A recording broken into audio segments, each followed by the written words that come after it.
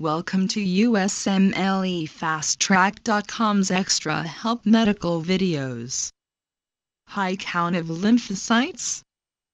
Lymphocytes are a type of white blood cells that help fight infection, and defend the body from foreign material.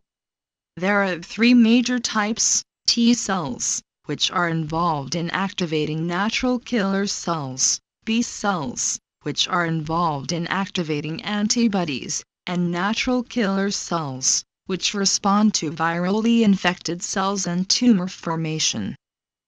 A lymphocyte level that is more than 2,900 lymphocytes per microliter of blood, or greater than 40% of white blood cells, is considered to be abnormally high.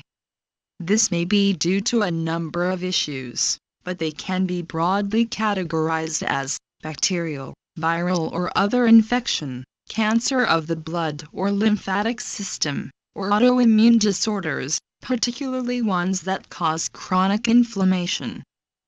Be sure to keep in mind that a high lymphocyte count is usually a symptom of another underlying condition.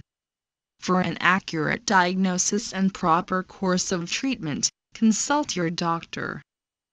To learn more about this topic, and for a full USMLE Step 1 review, be sure to check out USMLEFastTrack.com.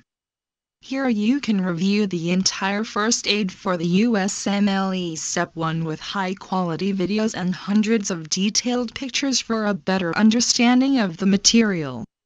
So to learn from the best review book, check out USMLEFastTrack.com.